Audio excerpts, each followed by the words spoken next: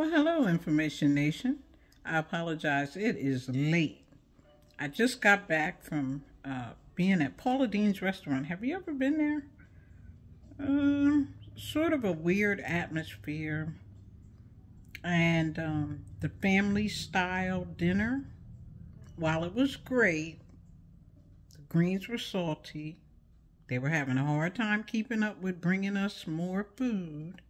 There was 8 ladies out for dinner, and when I tell you that the food was awesome, again, the greens were salty, the yams had strings in them. I don't like my sweet potatoes or my yams with strings in them, but the ladies liked it.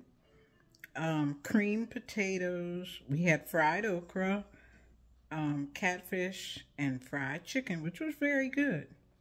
What I didn't like was the way they bring your dessert. Everybody gets a dessert, but it was so tiny.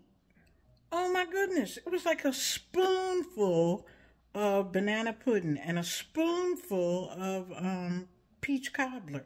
The only thing they gave you a lot of was that doggone heavy butter sugary cake. I don't know.